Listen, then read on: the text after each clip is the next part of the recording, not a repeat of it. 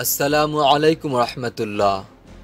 বাংলাদেশ নেভির দুটি last petrol cup নির্মাণের জন্য স্পেসিফিকেশন সহ নতুন টেন্ডার আহ্বান করেছে, যাতে দক্ষিণ কোরিয়া, তুরস্ক এবং জার্মানি পেট্রোল কাপটির মূল ডিজাইনের সরবরাহ করার ক্ষেত্রে বিড করতে পারবে। পুরো টেন্ডারটি অ্যানালাইসিস করার পর সম্ভাব্য লাস্ট পেট্রোল কাপ কোন দেশ থেকে নেওয়া হতে পারে তার ক্ষেত্রে আমাদের নিজস্ব অনুবাদন তুলে ধরব। এই ক্ষেত্রে আমরা বাংলাদেশ নেভির টেন্ডারের বিষয়বস্তু অনুসারে উপরোক্ত তিনটি দেশের কোনটি টেন্ডার পেতে পারে তার সম্ভাব্যতা তুলে ধরব। টেন্ডারের উল্লেখ্য বিষয় এবং উক্ত দেশগুলোর বিভিন্ন প্রজেক্ট যেগুলো নেভাল এক্সপোতে বিভিন্ন দেশকে অফার করা হয়েছে সে ভিত্তিতে নির্ণয় করা হবে। প্রথমত, আমাদের টেন্ডার অনুসারে যে লাস্ট পেট্রোল কাপটির কথা বলা হয়েছে সম্পূর্ণভাবে এটি নতুন ডিজাইনের হবে। আমাদের জন্য অর্থাৎ আমাদের ব্যবহার করা দুর্জয় ক্লাস লাস্ট পেট্রোল ভ্যাসেলের সাথে এর কোনো সম্পর্ক নেই এবং সেই ডিজাইনের উপর ভিত্তি করে কিছু বানানো হবে না। প্রথমে আসছি টেন্ডার অনুসারে আমরা কি চাই। ভ্যাসেলের এবং ফুল লোড ওয়েট কোনোভাবে 700 টনের কম হবে না। সি টেস্ট 6 পর্যন্ত সার্ভাইভ করার মতো উপযোগী ডিজাইন হবে। এর লম্ব দৈর্ঘ্য 60 মিটার বা তার বেশি হতে হবে। প্রস্থ অনুসারে এটি 9 মিটার বা তার বেশি হবে। মূল গান হিসাবে এতে একটি 30 মিলিমিটার ক্যানন হবে, যা রিমোট ফায়ার কন্ট্রোল সিস্টেম এবং ম্যানুয়ালভাবে পরিচালনা করা যাবে।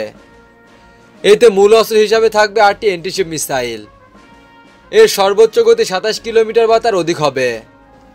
এতে আকাশ এবং জলসীমায় থাকা টার্গেট ডিটেকশনের জন্য যে রাডার ব্যবহার করা হবে তার ন্যূনতম রেঞ্জ ট্র্যাকের ক্ষেত্রে 100 কিলোমিটার হতে হবে।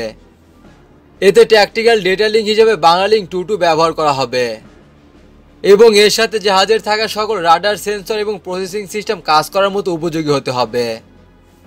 এখানে উল্লেখ্য, টেন্ডার অনুসারে জাহাজের সকল রাডার এবং সেন্সর ওয়েস্টার্ন বা ইউরোপীয় স্ট্যান্ডার্ড এবং তাদের তৈরি হতে হবে।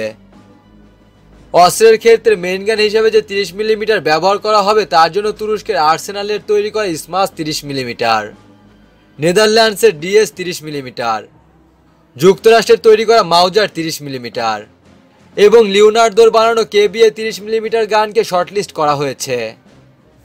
তবে এক্ষেত্রে কেবিএ 30 মিলিমিটার ছাড়া বাকি সবগুলো যুক্তরাষ্ট্রের তৈরি বুশমাস্টার MK44 30 মিলিমিটার গানের উপর বেস করে বানানো।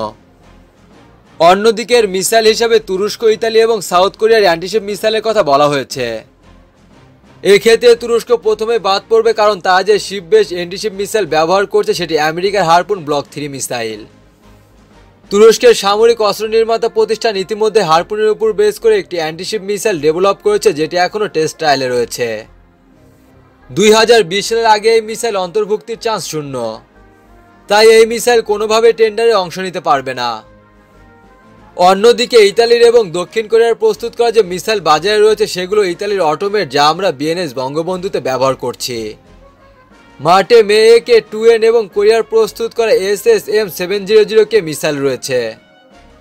এর মধ্যে অটোমেটের MK2 ব্লক 4 এর রেঞ্জ 200 কিলোমিটার, মার্টে MK2N এর রেঞ্জ 30 কিলোমিটার এবং SSM700K এর রেঞ্জ 150 কিলোমিটার। এখানে অটোমেট মিসাইল আগে লিস্টের থেকে বাদ পড়বে এর অত্যাধুনিক বড় আকারের কারণে। আমাদের বিএনএস বঙ্গবন্ধুতে মাত্র 4টি লঞ্চার বসানো গেছে। এর আরেকটি অসুবিধা হলো এর লঞ্চ সিস্টেমটি একটির উপর আরেকটি স্থাপন করা সম্ভব নয়, আর লঞ্চার সহ এর ওজন প্রায় 1160 কেজি, যা এলপিসির জন্য যথেষ্ট ভারী। তাই এই মিসাইল কোনোভাবেই এই টেন্ডারের উপযুক্ত নয়।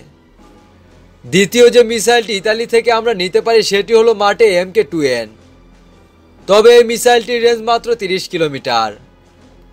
এটি বক্স লঞ্চার ব্যবহার করার ফলে জায়গা খুব বেশি লাগে না, এলপিসির জন্য যা পারফেক্ট, আর এর ওজন লঞ্চার সহ মাত্র 410 কেজি।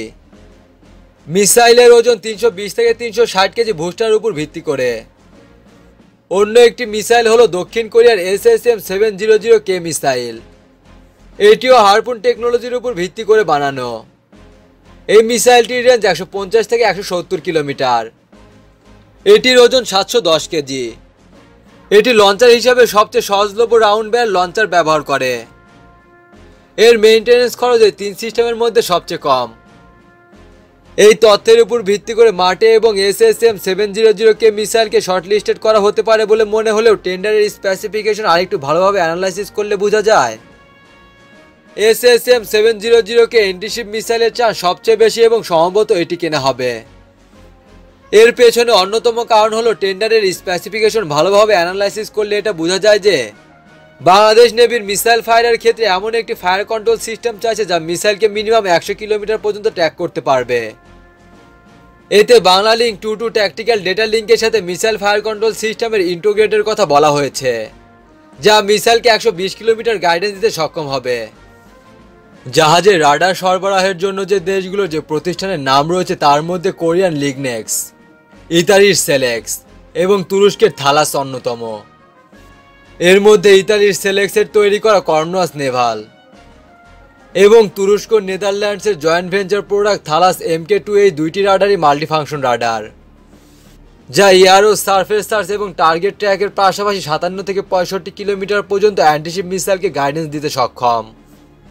তাই ধরে নেওয়া যায় বাংলাদেশ নেভির আপকামিং এই LPC-গুলো মূলত ডেডিকেটেড অ্যান্টিশিপ রোলের জন্যই বানানো হবে এবং এতে কোনোভাবে 30 কিলোমিটার রেঞ্জের অ্যান্টিশিপ মিসাইল যুক্ত হবার কোনো সুযোগ নেই।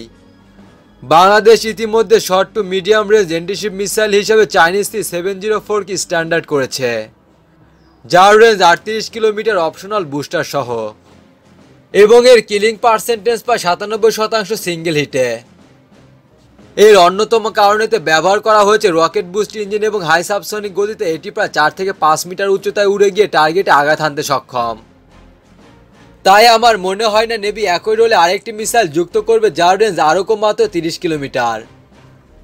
বাংলাদেশ নেভির উক্ত টেন্ডারটি ভালোভাবে অ্যানালাইসিস করলে বুঝতে অসুবিধা হবার কথা নয়। বাংলাদেশ নেভি কোন জাহাজের উপর ভিত্তি করে নতুন LPC নিতে যাচ্ছে? অনেকে আমাদের দুর্জয় ক্লাসের উপর ভিত্তি করে নতুন LPC বানানো হবে বললেও আমার ধারণা তেমন হলে নেভি এত ঘটা করে টেন্ডার ডেকে নতুন বা ওয়েস্টার্ন কোনো দেশের প্রুভেন ডিজাইন আহ্বান করতো না। এখানে টেন্ডারের প্রথম খণ্ডে পরিষ্কারভাবে বলা হয়েছে নতুন মডেলটি হবে পুরোপুরি ওয়েস্টার্ন ডিজাইনের এবং এক্ষেত্রে চাইলে নির্বাচিত দেশগুলো তাদের ডিজাইন করা এবং ব্যবহার করা কোনো LPCর উপর ভিত্তি করে ডিজাইন অফার করতে পারে। আরেকটি বিষয়, আমাদের দুর্জয় ক্লাস LPCর ওজন যেখানে ফুল লোড সহ 650 টন, সেখানে এই টেন্ডারে বলা হয়েছে নতুন মডেলটি 700 টনের নিচে কখনোই হবে না।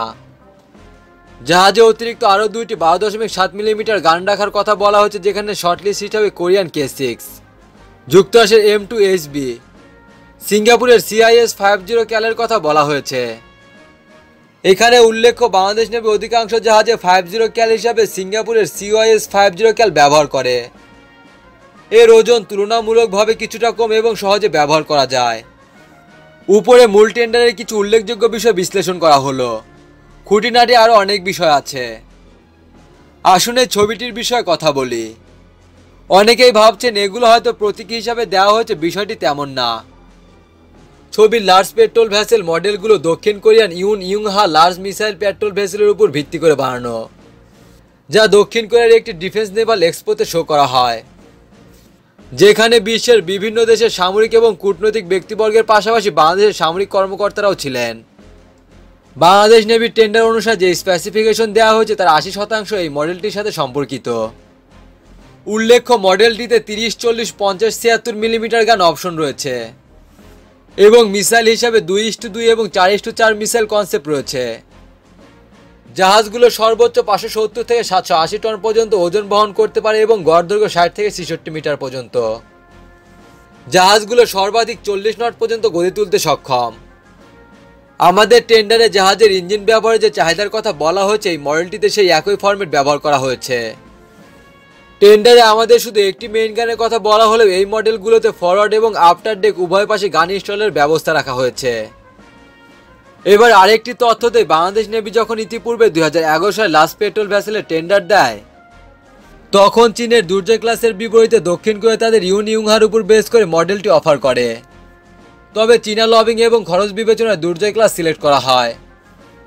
বাংলাদেশ নেভিতে বর্তমান 16টি LPCর চাহিদার বিপরীতে 5টি LPC রয়েছে। খুলনা শিপইয়ার্ড আগামী বছর আরও 2টি দুর্জয় ক্লাস LPC এবং 2টি C-130B করভেটের কাজ হাতে নেবে, যা 2021 থেকে 2022 সালের মধ্যে সার্ভিসে আসার পরিকল্পনা রয়েছে।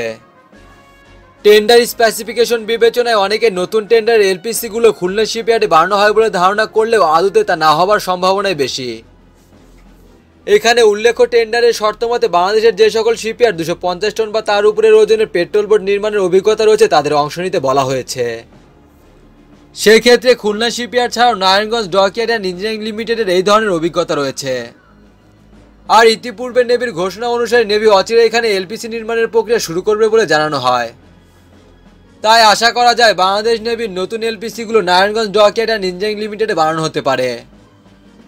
সো ভিউয়ার্স, ভিডিওটি সম্পর্কে আপনাদের মূল্যবান মতামত অবশ্যই কমেন্ট সেকশনে জানিয়ে দিন। ভিডিওটি লাইক এবং শেয়ার করে অন্যদেরকে জানার সুযোগ করে দিন। ভালো থাকবেন, সুস্থ থাকবেন, আল্লাহ হাফেজ।